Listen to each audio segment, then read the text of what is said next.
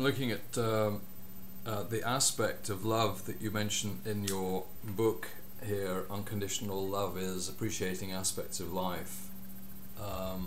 Honesty. Now, honesty for me is a really big one, and I'd love to hear what you've got to say about this, because some time ago, in fact it's now 20 years ago, I was on the receiving end of a channeled message from a healing group, a spiritual healing group upstairs, and the first 3 words of this message were written in capital letters, and they were honesty, honesty, honesty, and each one had an exclamation mark at the end of it. And I thought, what's all this about?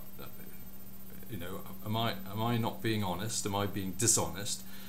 I had no idea that honesty was a major issue for me. And it's really it's something that's persisted in a way. You know, I kind of got the idea that it was all about being honest about what's going on for me, you know, who I am, or I mean, even now you can see from the way that I'm faltering about this that I'm not very clear about it. So I'm keen to know what you're going to say about it. So what I'll do first of all is to read the 3 paragraphs that you've written about honesty, and let's see what points there are that we can take up here. Honesty. To intimately know ourselves is to be truly honest with our motivation and intent towards all experiences. Such honesty is born of a love for self and a desire to live in freedom from the shadows of illusionary beliefs. We learn to discern our personal truth from that which we accepted from outer sources. To honestly, this, you're going it like this as well. This is 3 honesties all together. To honestly look at ourselves is to become vulnerable with our deepest nature and touch the greater truth we are. Personal growth and evolution are found through the activity of honest contemplation for inner understanding. The core of our being resides in this purest form of our potential. Unconditional love is honesty. Through the love of self, we learn what life is like to be truly honest and intimate with ourselves and others. So, it's a big one, I think. This one is. What do you got to say about this? Honestly, this was obviously, you know, a big one for me, because I think when I originally started with, you know, the idea of honesty, there was 1, you know, and then the more I delved within myself and more I realized myself in relationship to the life around me, I kind of came to that 2nd level. Oh, honestly, how do I look at life? Mm-hmm. And then as, you know, I further delved in and inward and outward, the 3rd one came up, because it really does, and I'm sure there are many more layers of honesty. But let's take the 1st level of honesty in a way. And that's that, you know, we often think of honesty in terms of a kind of a moral view of life. What's our moral compass? What being honest, we tend to say, well, you know, being honest is telling the truth. You know, if we're going to be somewhere, we'll be there, and if we're not going to be there, we're just going to say, you know, we can't be there, as opposed to making up an excuse and trying to, you know, make ourselves look good, or, you know, justify other choices. That kind of moral compass, when rightly looked at, is based on a lot of, you know, ideas about ourself, life, the universe, and everything. Again, as we've said many times, based on suggestions, based on what other people do, what other people say, what other people teach us, you know, certainly at an early age.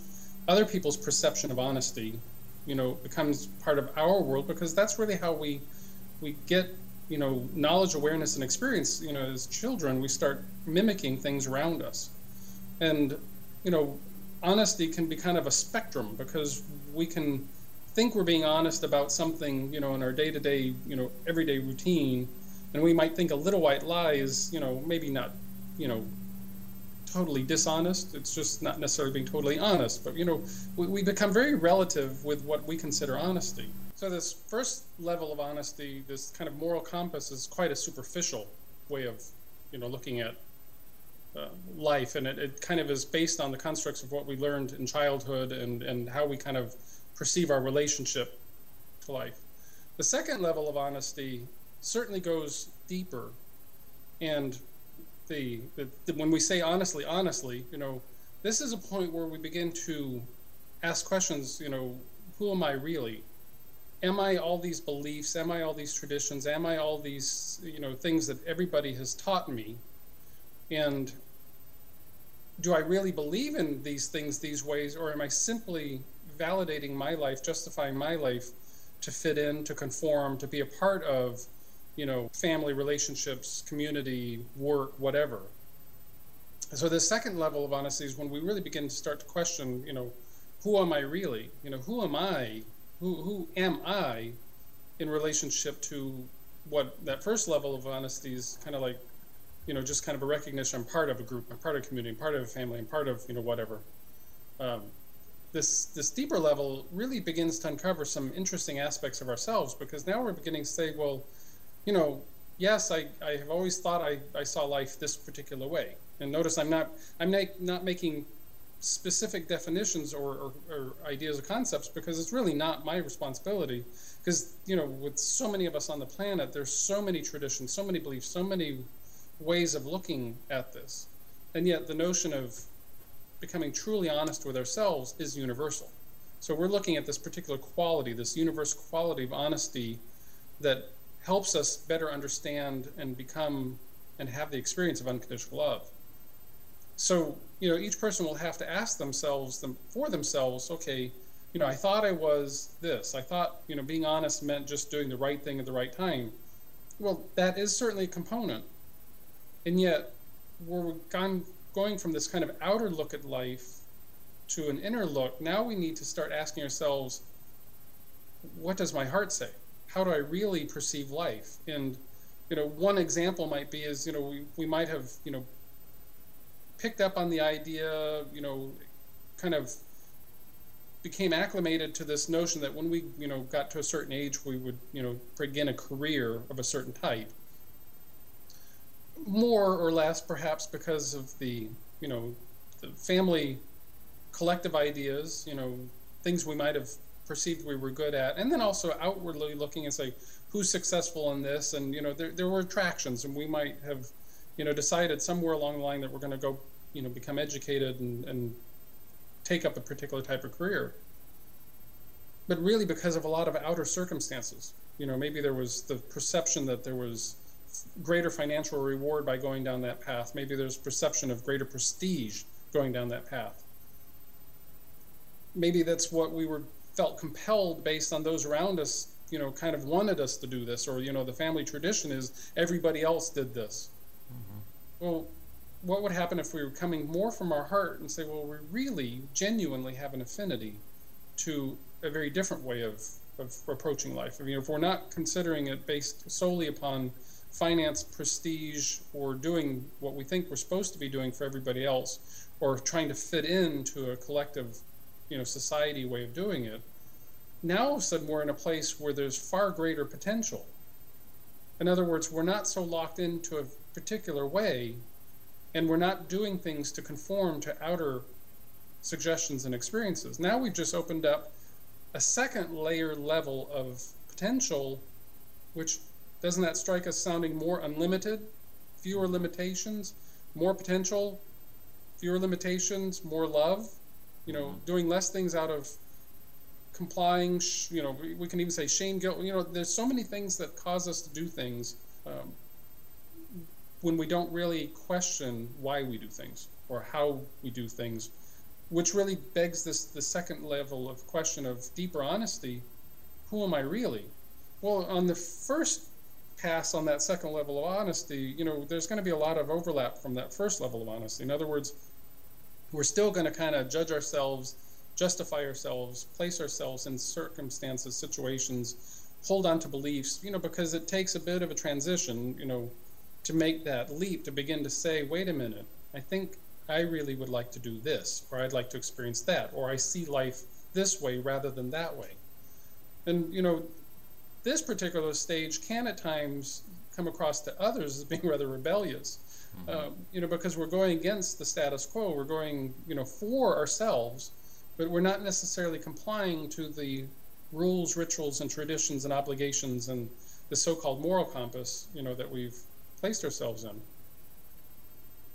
Interestingly enough, in this particular level, kind of this mid-level of honesty, we start to realize that a lot of our moral compass was based more on outer ways of looking at life. What is truth? What is honesty? Well, truth and honesty in that kind of superficial level is, how do I fit in? We go to this next level, it would seem to a lot of people that when we start to question who we are and start to find our own truth and let that come more to the surface, that we're no longer complying, that we are not necessarily being honest with ourselves, or that we are not necessarily, that the fear is that we won't accept responsibility for our lives, and therefore the idea is, well, that level, who am I, and I can do anything, unlimited, I can go out and create havoc in the world and it's okay. This kind of honesty is heart-centered. Heart-centered doesn't work that way. Heart-centered is saying, like, you might have, a person might have a tremendous gift that they've come here to give in this particular lifetime that could affect, countless numbers of people. And yet, if we never allow ourselves to explore that gift, we never really are able to fulfill that potential. So the second one is that kind of the mid place, where we begin to question and we begin to reveal. We say, okay, I kind of see that, this is my truth. Going to the third level. Before you go on to your third level, Harold, I don't know what it is you're going to be saying, but just going back to what you were saying about how can I find out who I really am? How can I be honest about who I really am? I mean, I've always struggled with this to some degree, because I perhaps like a lot of people, even most people, I've got quite a number of different identities within me, quite a number of different personas. I can be different sorts of people in different circumstances, and sometimes there'll be a voice within my head that'll be a bit negative, and other times very positive and very uplifting, very spiritual. And I've always found it quite tricky to work out who am I, what is my real honest truth of who I am. Is it that I'm all of these things, or is there a kind of a core to that, which if I could identify it and kind of bring it to the fore and perhaps live that core rather than all the rest of it, that would be being more honest, more myself. When really what you're explaining is that transition from that first level of honesty, where we are pretty much, I could almost say, working out a habit, ritual, and quite unconscious about ourselves. We're not really aware of ourselves. We're simply acting and reacting according to a whole variety of belief systems, suggestions, notions, ideas, fitting in, not fitting in. It's really when we start doing it, and we're not necessarily even talking about the rebellious stages of teenage years, because in those cases, we're often just rebelling on those first levels. We're beginning to perhaps ask that deeper question. Who am I really? Because we aren't necessarily feeling the alignment with all these things that we've been taught. But some people never really move out of that first layer. What you're speaking of is part of the opportunity / challenge that comes up when you start to begin to question. You kind of start to say, and somewhere in one's life, they perhaps will start to say, who am I really? And do I really believe these things? And oftentimes it can come based on a certain particular experience, like the contrast between what we thought was true, what we were taught was true, is all of a sudden juxtaposed with something that seemingly contradicts that tremendously, so much so that the contrast causes us to question. And I happen to be one that really believes in questioning reality is a great place to find out more about reality. To be locked into a very specific set of rules, regulations, rituals, traditions, beliefs really limits the fullness of the experience. So honesty being a quality of love and an aspect of love, and something that we can further unfold to understand love, happens when we go from kind of this first to the second level. And absolutely, one of the things that you're suggesting is true. What happens is you start to realize, like, you didn't realize before this that you had lots of personalities. Now you're beginning to realize that you have lots of personalities. What do we do with it? In other words, and I say personalities, we have lots of projections. In this circumstance, we strive to be this way, and in that circumstance, we strive to be another way. Because in each case, we're trying to fit in, we're trying to be accepted, we're trying to validate our various views. The problem with this, having multiple beliefs, multiple views, and being outward projected versus inward, is there's an inner sense of self, an inner sense of self-awareness, self-acceptance that isn't really being addressed when we're just rather habitually going through life. So this question starts to stir the pot. This question starts to make us say, who am I really? You know, how can I amalgamate all these pieces of me? And this is something that revealing more love will do naturally, is that all of a sudden we'll start to find our own truth in relationship to all these things that we had been previously doing.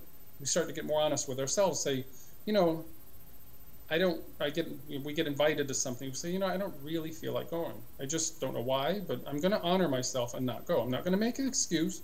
I'm not going to try to be somewhere I don't really want to be because I think I'm supposed to be there. We go to that space where we begin to no longer act out of obligation, out of tradition, and we don't shrug it off, suppress it, or try to justify it by coming up, you know, excuses, little white lies. We simply are honest.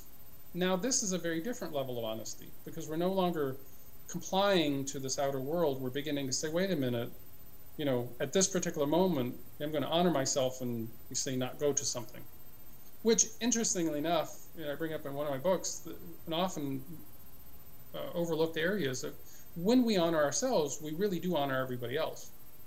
Because in those moments where we say don't go to a particular event that we thought we should go, make an appearance, you know, keep friends happy with us, whatever, we actually create a space, a different environment, or a different context for other people to have experiences that wouldn't have happened had we been there. Plus, we create new contexts of experiences for ourselves because we're not there. This is that kind of that middle space of where we begin to explore these multiple, almost conflicting belief systems that you're talking about. And it can be kind of muddy, it can be kind of murky because we're still kind of attached to being in the world, and yet we're beginning to question our relationship to the world, which is why I like this third level of honesty the best, because now when we move into this third level, we're kind of saying, okay, how do I honestly feel? In other words, what's the question behind the question that's behind the question? And most people have a difficult time saying, what's the question behind the action? Most won't then go to another level saying, what's the question behind the question? Why am I really doing this? What's my real, genuine intent? You know, am I trying to look good in the eyes of others? Am I trying to justify myself? Am I trying to make myself happy? Am I trying to make other people happy? You know, am I being true to myself? Am I really beating to my own drum? Am I really walking my path for me without concern about how other people perceive me? And that starts to open up a whole new level and layer of potential, again, greater unlimitedness. And in that, you know, we might still be doing all the same things. However, now we're becoming more real with ourselves and more in the present moment, coming from our heart, saying, you know, and making choices, literally, that this is how I choose to create and experience life, rather than be part of a life that I lose myself in, which is how, you know, most of us have operated. So now we're going to deeper and deeper levels, and these can be very core issues. You know, it can be very deep, you know, can be on religious levels, spiritual levels, you know, self-acceptance levels, tremendous self-acceptance levels. And that exploration begins to weed out even more of these conflicting energies. And what happens is we begin to, in this process of getting very genuine and very honest about ourselves, we become more real to ourselves, and we really do come more from our heart. And the heart, from my experience, is always a far better guide than our mental constructs of how we relate to life. And the heart will often, you know, make an artist could become a business person because their heart really said that. And a business person might find in this third level of honesty that they've always wanted to be an artist. And that's where some people have certainly rebelled in that ultimate sense, where they've become, oftentimes geniuses, the ones that have gone so far beyond and said, this is possible. That's what that third level creates. Because when we're not busy conforming to what has been, we open ourselves up to the potential of what can be. And the heart will always be the greatest guide. And that's where we'll begin to find our true passion, our true sense, our true gifts, and really be able to bring forth what we came here to bring forth in the purest essence. Doesn't make any of the others wrong. Doesn't mean that anybody that's not going to that third level is wrong. It just simply is levels of conscious awareness of self, and being more real to ourselves. And the more real we are to ourselves, the more we are real and a more potent part of family, community, society at large. So, does this mean that becoming totally honest with oneself may mean that actually you discover that you're not such a good person after all, and you're not really on a spiritual path, to be honest? You'd much rather be driving around in a flashy car and living the material good life, as distinct from really penetrating to the heart of things and discovering that at heart you are a very spiritual being, and that there's a heart of gold there, and that's really the true you, which presumably would be kind of more desirable, really, in anybody's eyes, especially your own. But does this, what you're saying, does it really mean facing up to where you are in your own path, perhaps? And it's a yes and a yes. It's a yes, yeah, in that we often find the more real we get, the more honest we are with ourselves, we start to realize that we aren't necessarily very happy with ourselves.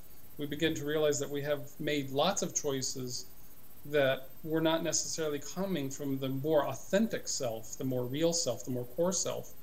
And of course that brings up, an incredible great opportunity to forgive all those, because in that sense, those things that we could have perceived as great choices at the time, with the second level and third level of honesty, might reveal themselves to have been perhaps mistakes or things that we could have done differently. That creates a whole nother can of worms of relationship to experiences, because what's honest, at the time, if that's where we came from, that's what we chose to do, we can detach and let go and forgive and release and allow that experience to have helped us understand a deeper level of honesty now, because we've got contrast. We can say, oh, well, again, we've used this phrase, had I known then what I know now. Well, when we begin to explore ourselves, we begin to reveal all kinds of aspects of ourselves, the good, the bad, and the ugly, things that we didn't necessarily, we may not necessarily like of ourselves at this particular moment as we're going through this process, which is why, unconditional love and letting, accepting all these, amalgamating all these various ways we have acted and reacted to life is part of this honesty process. And it is more of a process. This isn't like an overnight, oh, I'm honest, I'm dishonest. Really, this level of honesty isn't about judging. It's not about criticizing. It's about observing. And what we're talking about isn't about, did I do the moral compass thing? Whatever I think that is, based on whatever my cultural religious structures are, and they do differ, they do vary. This is not one thing that works universally, because there's so many different rituals and traditions and beliefs running out there, suggestions, limitations, ways people view life, and then they imply that limitation on someone else. Can we say that we come to a core authentic self that we think is spiritually good, or that is doing the right thing? We're back to that judgment place again. Who's to say what's right? If we are enjoying our lives with harm to none, it really doesn't matter what level of expression that comes in. If we're coming from an authentic self and we're utilizing resources to an end that benefits a greater whole, which is really how the heart works. It's interconnected and interdependent. It recognizes its relationship to the whole. Then judgment, which is that moral compass side of us, really begins to fade away, because the more we come into our heart center, the more we become aware of ourselves, we become aware of all those around us as being like ourselves, the more we become genuine. And in that case, this type of almost transcendent level of honesty really isn't about the judgment of what's right or wrong, honest, dishonest. We're talking about something that's intrinsic, where we are living in each moment, exploring each moment, following inner promptings within each moment that are more heart-centered than they are from the mind or from the suggestions of others. So in this sense, we're as one goes into this greater and greater, deeper and deeper space, it really isn't about, am I an authentic person? That makes me wonderful. Or am I out flying around in the material world, and does that make me not so wonderful? Or vice versa. It's not about worrying or concerning ourselves. It's about being genuine with our heart and doing what we are prompted from within as a way to approach. And none of us can answer that for another person. It's impossible. We will never know that because of all the things that lead up to that particular person's life stream and that experience. What we're saying is, in this discussion of the quality of honesty, we simply begin to ask what's honest for ourselves. And again, not from this external moral construct, but a deeper inner construct of who am I really? And the more we ask that question, who am I really? How do I really view life? This very practical sense of self comes forth, because now we're actually taking a very kind of nebulous unconditional love, a very nebulous sense of honesty, and we're saying very practically, by experimentation, by evolution, by acknowledging and actually contemplating honesty, each moment provides opportunities, experiments, to say, well, am I coming from my heart or am I not? And we will learn and grow with our own levels of honesty. And what happens is we begin to create as a tremendous gift. The more we become real to ourselves, the more we inspire those around us to begin to ask themselves the question. Because we're all not beating to the same drum, trying to conform, trying to fit in. We're all recognizing that there's tremendous diversity and tremendous opportunity in that diversity. And that's the gift, not the conformity. So it's a very multidimensional, very deeply layered thing, and certainly not one that I would want to say, what is honesty? Because it's a very personal, intimate journey. And as you've kind of alluded to, as you yourself have gone through this journey, you've realized a lot of things about yourself. Yet they're not singular and concrete. They actually evolve. Because once you realize that, I don't necessarily know if I like that part of myself. Now that I realize it, and maybe I want to scurry back to the old way, it's like, no, accept that, amalgamate that, realize that we are and have been an amalgamation of lots of things, and yet there's still a deeper, truer self. And the more we go within, the more that deeper, truer self reveals itself. So the path then from honesty to unconditional love, or why honesty is an aspect of unconditional love, is that the more honesty there is, the more acceptance there is of self, which is a feature of unconditional love for oneself, isn't it? And the more, therefore, the heart opens, presumably, to oneself. And the beauty with all of these qualities of unconditional love, that which we do for ourselves, we simultaneously do for those around us. Because the more we recognize all these aspects of ourselves, and this is one of the more amazing things, is that when I found more and more about myself, about why I act and react the way I do, the better I have come to understand myself, what pushes my buttons, what causes me to react, what causes me to come from qualities that are always not necessarily always from love, the more I've been able to see myself in other people, the more I've been able to see other people act and react. And by having greater understanding for myself, greater compassion for myself, greater acceptance, it's been far easier to be more compassionate and less reactive with those around me when they're coming from those places, because I understand where they're coming from, because I've taken the time to understand where I come from. And those parts, again, are universal. They play out differently and uniquely by every individual, and yet there's this core theme that is universal, and that there's a core honest level, a core genuine level, a core intimate level, a core unconditional level that has really just got layers of beliefs and rituals and actions and reactions and experiences and time and all these myriad things layered upon it. And yet when we understand how we've gotten here, it's far easier to be compassionate when we gaze upon people who are where we have been, because now we understand, again, through the contrast of our own life, we understand where they are, and we realize it doesn't matter where they are. We're not here to change them.